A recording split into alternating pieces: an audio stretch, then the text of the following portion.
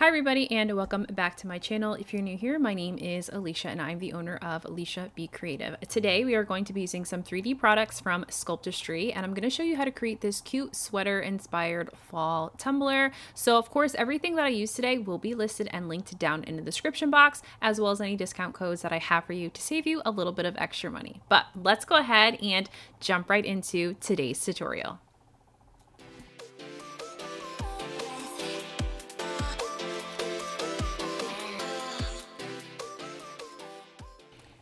All right, so we're gonna go ahead and start with our tumbler and all of the supplies we're gonna be using today. So as I mentioned, I of course will list all the items down in the description box and links to where you can purchase them and any discount codes that I have for you to save some money. So to start, we're gonna take this 14-ounce tumbler that I purchased from Maker Flow, and we're gonna go ahead and sand the surface of this so that we can get the surface of this cup prepped. So any sanding block grit will work. Sandpaper also works. If you have other items that will help you prep your surface, like Coverall from Crystal, lots of other products that you can use if you do not prefer to sand to prep your tumblers. So what I am doing right now is these sweater sort of like 3D pieces are from Sculptistry. You get a pack of, I think it's 14, it might be more than 14, but what I'm doing is I am making them sort of like inverting them every other, and then I'm going to tape them all together. So that I did that with the last few that I needed to do, and you're going to see that I already have the rest of the row of them sort of ready to go. I'm just going to attach these last 4 or 5 to the end of that line there, and then this is just going to help me keep these as straight as possible as I make sure that this is going to fit all the way around. So these are technically sized for a whiskey bent tumbler from Mother Tumbler, but I don't have that cup, and so there's no reason though why I still can't use this. And what I loved about this was that after I had finally like decided that I really wanted to use these like 3D sweater pieces, I was like, well, what else can I put in sort of this gap? Should I, do some clay and, try and mimic the rest of the pieces? Should I order more pieces? And then I remembered that I have this cute little leaf handle that Jessica over at Sculptistry had sent as well. And I'm like, this would be perfect to put together. So we're going to use that handle to place in that open and empty space. So to adhere these, you could use a various amount of things. I'm going to go ahead and use UV resin because it's going to get me the quickest sort of securing of these 3D sweater pieces onto my tumbler here. So I've just smoothed on a thin layer of that UV resin, just enough to make the surface slippery, but not so much that when I apply those sweater pieces that everything's going to start kind of, sliding all over the place. Then I'm going to take my taped together pieces and I'm going to lay those across the tumbler very carefully, keeping that tape there, which is going to keep these all secured. And then we're going to go ahead and cure this under our UV lamp. So this was a little bit tricky.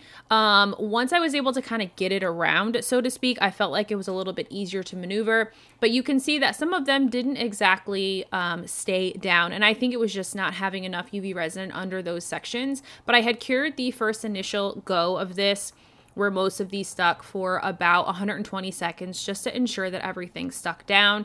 And then I'm going to go in and come back and replace the 2 that had come off that didn't have enough UV resin to grip them and get them to stay. Now you could use super glue, you could use like a 2-part epoxy like a Bob Smith's or something like that, B7000, sort of whatever you would choose to adhere your clay pieces to. You could also use to adhere these sweater pieces to your cup too. So we're going to go ahead and get these last few pieces on. And once I've gotten those on, I'm just going to make sure that they're all secure, that there aren't any gaps. Any gaps that I did find, I did end up going in with that UV resin under some of the edges of these pieces just to make sure that they were adhered and they were flush against the cup. I didn't want to have any gaps and things, places where epoxy could get pulled under there and make it just not look how I'm envisioning it to look.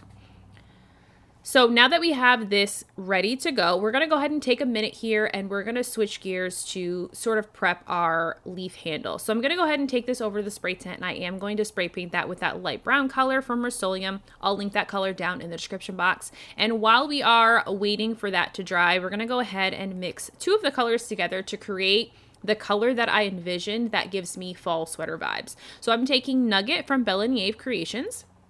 And I'm taking Vintage from Peachy Olive Glitters, and I am mixing these two colors together, which is going to give me the perfect mix of copper and like a light gold, which is exactly what I envisioned when I think about like a beige brown sweater.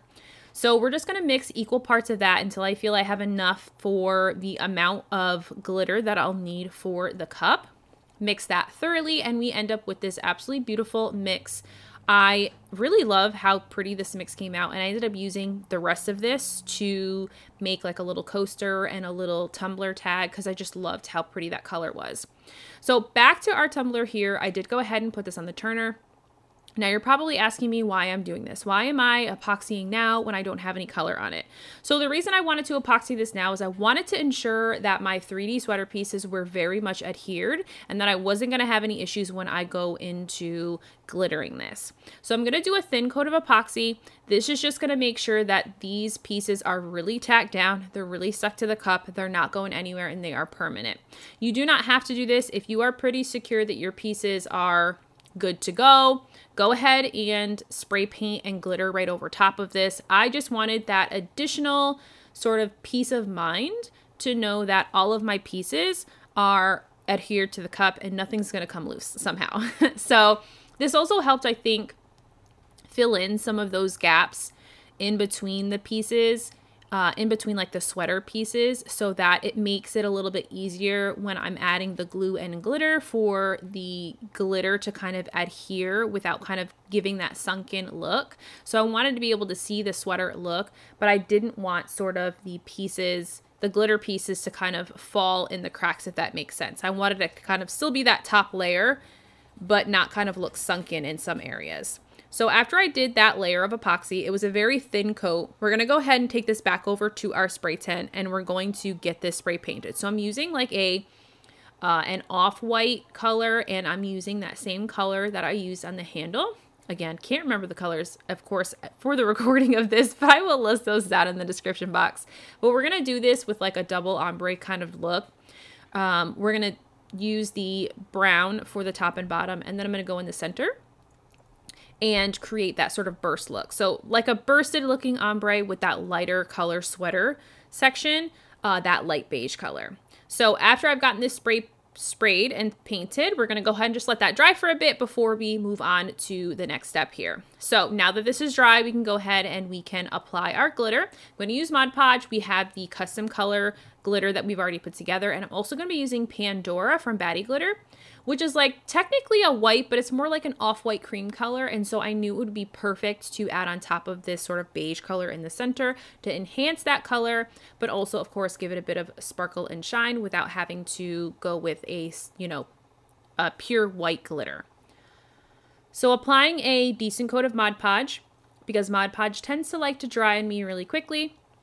We're going to do a pretty thick coat here. This is going to cover up some of those imperfections, some of the misalignment from the sweater pattern, and really fill in those holes in section in between the pieces. And then we'll get to glittering here. So we're going to start with the chunkier of the two glitters we're using, which is the mix we created. That's going to go on the bottom and the top. And I am slightly angling my cup up and downward, you'll see, to get just a little bit of that sort of on the very edges of the actual sweater pieces that are on the cup, just to give this more of that ombre look like I did with the spray paint.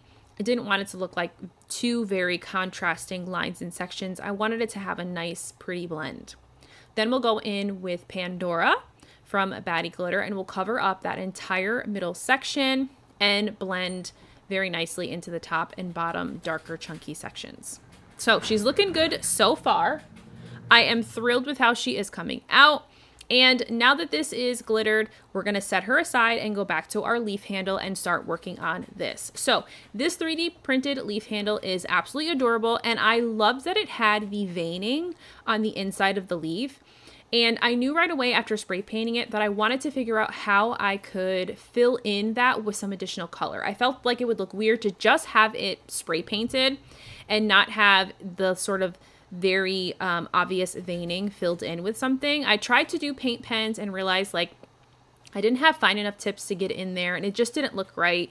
So I decided that we would add a little bit of glitter to this. So I've mixed up some UV resin, And I've gone ahead and put that custom glitter mix we created at the beginning and mixed just a little bit of that in there, enough that it's not going to change the consistency of the UV resin, but enough so that you can very much see that this is got glitter in it. I then, because the veining kind of leads out to where it adheres to, where it will adhere to the cup, I wanted to make sure none of the UV resin kind of dripped off the sides. So I just put a piece of painter's tape there to keep it all in there so that it would all stay within the veining sections and not leak out over the sides and have a mess. So we're going to take our time here, taking our popsicle stick and just filling in very carefully with very small sections of UV resin to fill in that entire veined section of the leaf handle. We'll go ahead and cure this. We can remove the tape at this point, and I'm already loving how beautiful this handle is coming together. So we're not quite done with the handle. We're going to do a couple additional things here. I decided I wanted to spruce this up.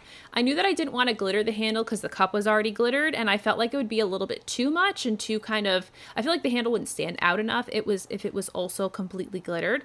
So we're going to add a little bit of some foil flakes to the back here in the copper color. So I'm going to take some tack here and I'm going to spread that tack on the back of this leaf handle with a paintbrush. And then we'll let this dry. I took my just little handheld fan and dried this for a few minutes. And then we're going to go ahead and apply our leaf foil here, foil leaf in the color copper. So we're just going to lay sort of like those flat sheets out there and lay them over the back of this here until the entire back where all the glue is and it's nice and tacky is completely covered.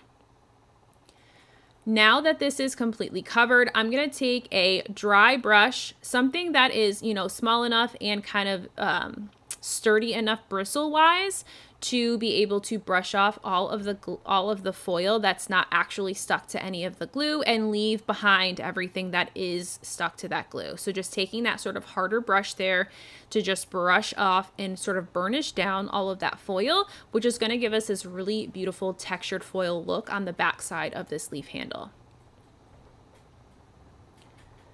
So I'm loving the back already. And so the final thing just to put this together is we're going to take a little bit of this is called rose gold paint. I bought it from Michael's or Hobby Lobby forever ago. I will try and find it on Amazon and link it down in the description box. But I wanted to just outline the edges of the leaf handle as well. So I just took that paint and literally painted the edges. You could do the same with just a paint pen too. I just didn't have one in a color that I absolutely loved and matched, so I decided to go in with the paint.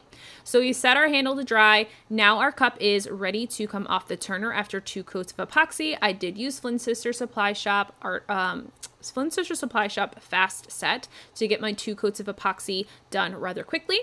And now we're going to get into my least favorite part of the process, of course, which is sanding. So we're going to sand down that top rim, make sure to expose, of course, that fine line of stainless steel and sort of, you know, scuff down and sand down anything that's rough. Now, I don't want to do too much sanding on here where we're going to lose the textured feel of the actual 3D pieces, but enough that we're going to knock down any pokey bits of glitter or anything that, you know, will kind of still continue to stick through our layers of epoxy if we don't take care of it. But now that we're getting ready to do our final layers of epoxy, we do want to make sure that we are adhering our handle now at this point.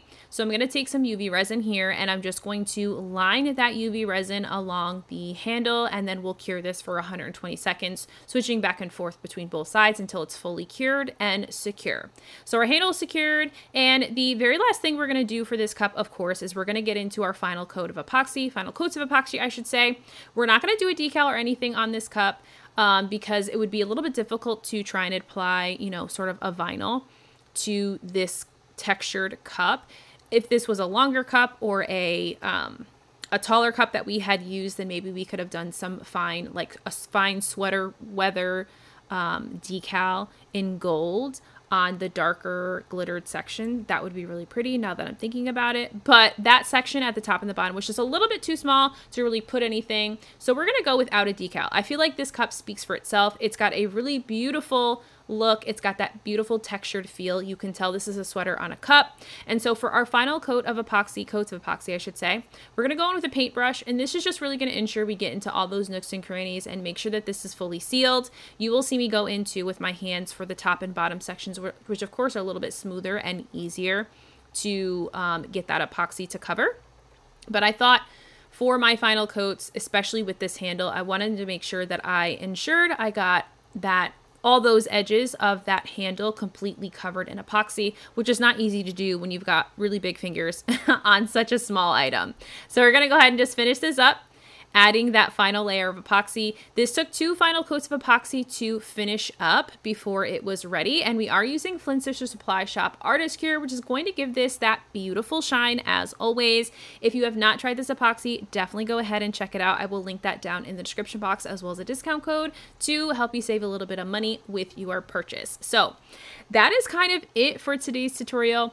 This came out so cute and just screams fall. It actually makes me so excited and ready to get my fall sweaters out now that the weather is finally turning a little bit colder.